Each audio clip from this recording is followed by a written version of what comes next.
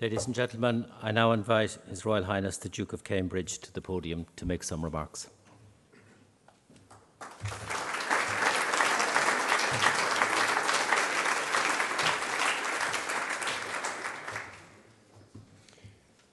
Taoiseach Aghaoine Uaisle. Catherine and I are delighted to be here at the Museum of Literature Ireland and are hugely grateful to the Taoiseach for the very generous welcome. It goes without saying that the relationship between the UK and Ireland is of vital importance. And that is why I'm so pleased that Catherine and I are undertaking our first official visit here. Growing up, I remember seeing the troubles that took place, which affected so many people across the UK and Ireland. This explains why one of the truly profound moments for Catherine and me took place yesterday at the Garden of Remembrance.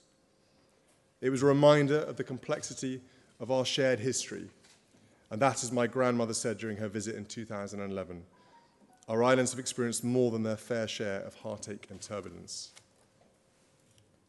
But it was also a reminder about how far we have come. It is right that we continue to remember those who suffered as a consequence of our troubled past. And whilst many wrongs have been done, it is important that we are not bound by these. Today, our relationship goes far beyond two countries that are simply neighbours. We are firm friends and equal partners, as my grandmother put it. The links between our people, businesses, and our culture are inextricable, and we should all be proud to see how strong those bonds are. As we look ahead to some changes in our relationship, we must never forget how far we have come together in recent decades in transforming the relationships across our two islands. Many people deserve our deepest gratitude for their hard work, imagination, and above all, courage in bringing about these profound changes. It is vital that people of my generation and generations to come never take for granted the progress we have made together. We must recommit ourselves to the path of friendship and understanding.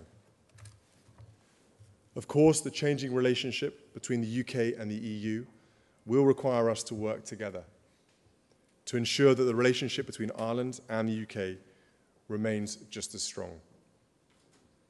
Over the past 2 days, Catherine and I have seen for ourselves why Ireland is a country looked upon with such envy.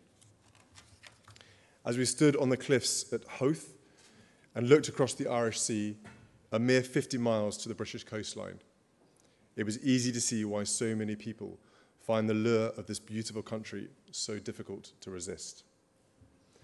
And beyond the breathtaking landscapes, we have received such wonderful hospitality and friendship from all those we have met.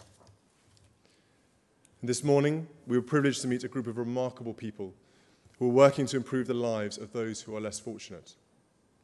Their commitment and their desire to help is truly inspirational. And we're looking forward to seeing the wonders that the West Coast has to offer when we travel there tomorrow. Ladies and gentlemen, legal treaties are vital in underpinning the relationships between states. But relationships between people are equally, if not more, essential, especially between the people of our two countries, whose lives, histories, and futures are so deeply intertwined. I am confident that friendship, understanding, and a shared vision for a peaceful and prosperous future will ensure that the unique and precious bond between our people is not broken. My family is determined to continue playing our part in protecting, preserving, and strengthening that bond. So tonight, we celebrate our commitment to working together, a commitment that I firmly believe will support our relationship in going from strength to strength. Ladies and gentlemen, may I offer a toast to the President of Ireland and to the people of this wonderful country in thanks for the warmth of your welcome on what I hope will be the first of many visits for us. Go raibh míle mar a gcuimh go léir.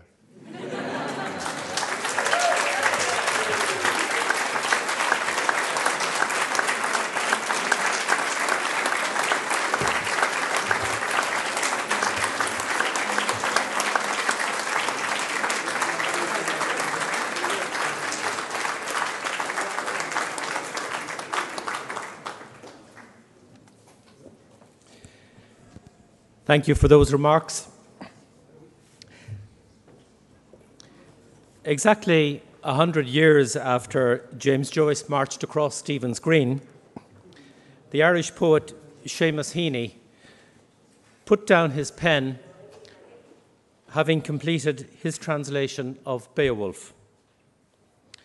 He took the image of an old planked settle bed as a metaphor for his task, taking an important inheritance and revitalizing it for the future.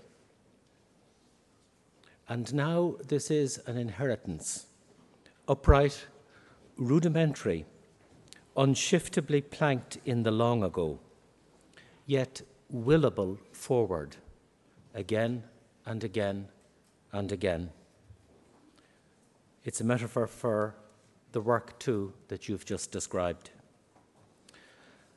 As the Taoiseach just said, we are fortunate in Ireland to have a superbly talented young generation of emerging creative artists, some of them with us tonight. I want to introduce one. Her first album, Bath Time, released last November and nominated for the Choice Album of the Year, has been described in the Sunday Times as quietly breathtaking, the arrival of a unique voice.